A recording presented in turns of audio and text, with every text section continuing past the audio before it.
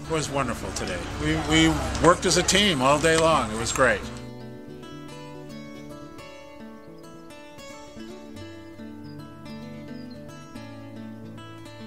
Film party was a transcendent experience. We watched the former astronaut who had known weightlessness and now knows blindness and sink the putt. Oh, yes! Yes! There yes! we go! Woohoo!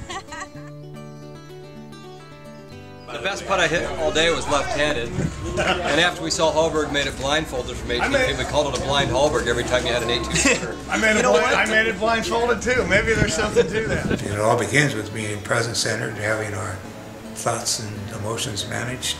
Part of spirituality is being able to do that. And golf is one of the vehicles that can help us do that.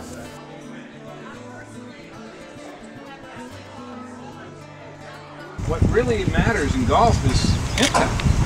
The thrill for me is watching an average golfer completely transform their golf games by improving their impact. And that's what needs to improve if people want to play better golf. And that gets me fired up. I played better because of the company. It was a relaxing group. We got along really well. It was fun.